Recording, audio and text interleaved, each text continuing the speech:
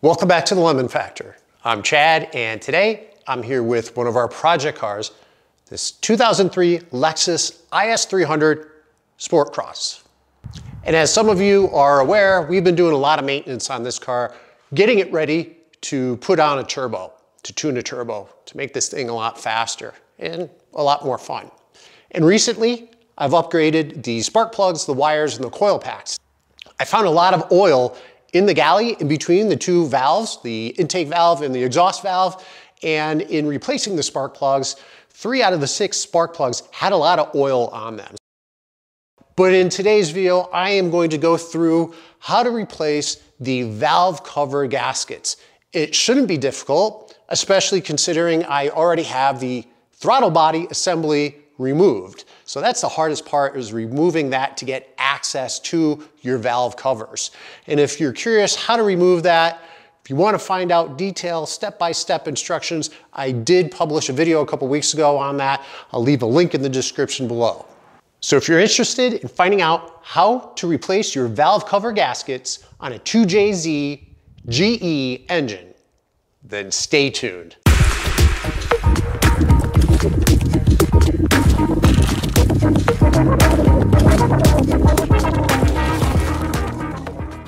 First thing you need to do is remove the throttle body assembly, which as you can see is already done.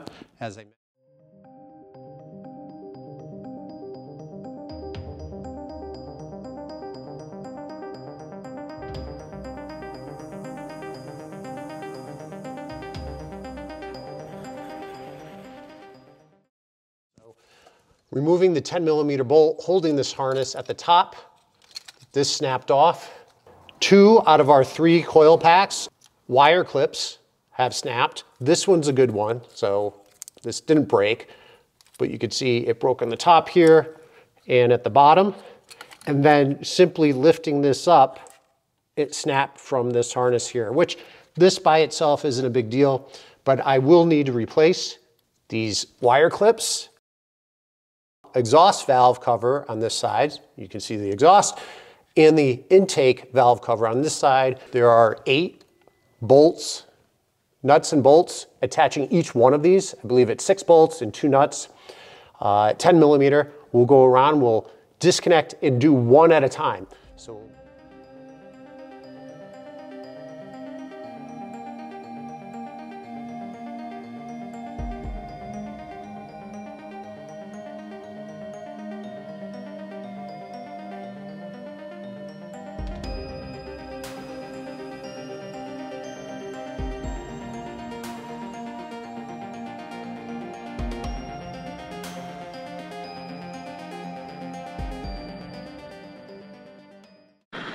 I'd like to take the opportunity to let you know that we have some new merch on our Etsy store. I'll leave the link in the description below. Go take a look. We have several new designs.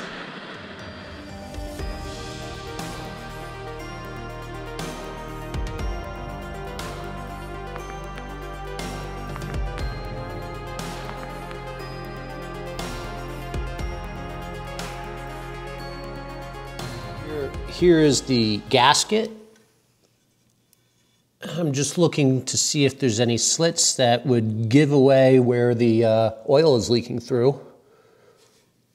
And I don't see any, but we'll remove this, we'll pull this out. What we don't want to do is get this dirty here. So I'm gonna be careful, remove this, but I'm going to clean this. I'm using coffee filter and a little brake clean, but we want to make sure that the surface that we put the new gasket into is as clean as possible.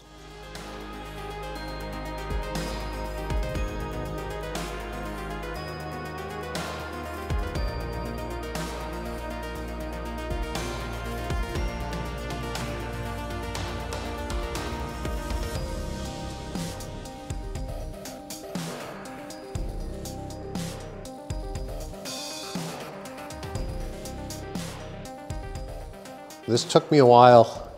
A lot of cleaning in those valleys where the gasket goes. Right. Here's our gasket. You know you're using the right one. This is a half moon, so that'll go down in there. This side is straight.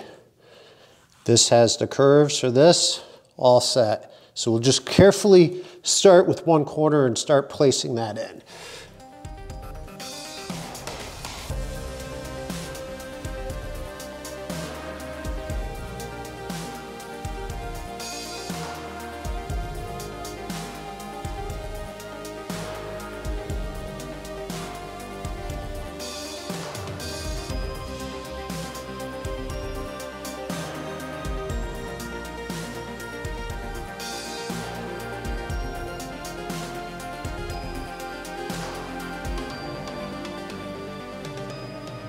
Yeah, you have to clean all of this mating surface where the gasket is going to lie. And just like the valve cover itself, this took some time. This took a lot of effort to clean this off. And the hardest part to get to is down here where that half moon is in those corners. So most difficult part, but most important part is to try to get in there. Because next we're going to add little dabs of RTV right in those corners. This RTV calls for a cure of about an hour before you torque things down. So I am going to loosely hand tighten them, and in an hour I'll come back and I'll tighten them to the torque spec of, I believe it's 6 or 7 foot-pounds. So not tight at all, but there's a certain pattern. You want to tighten them in crisscross and starting from the middle of the valve cover.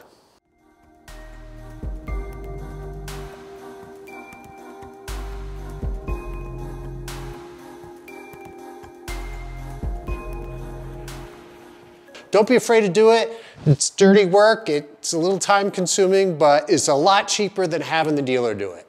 If you like this video, please give it a thumbs up. Please consider subscribing. Hit that notification bell so that you're made aware of future videos. With that said, we're done for today. Thank you very much for joining.